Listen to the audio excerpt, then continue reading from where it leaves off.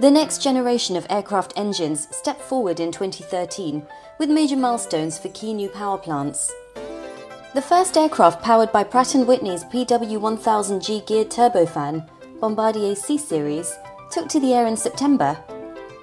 Pratt's newest engine also secured its fifth application when Embraer picked the PW1000G to power its second-generation E-jets.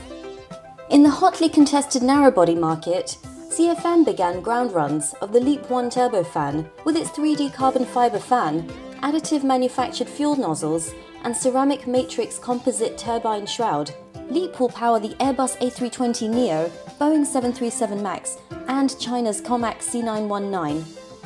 In the widebody arena, GE and Rolls-Royce solidified their big fan power positions. Boeing selected the GE9X to power the new 777X, and Airbus began flying the Trent XWB-powered A350 as it continued to make inroads into the 777 market. In the business jet sector, the big news was Dassault's selection of Snecma's Silvercrest to power the Falcon 5X.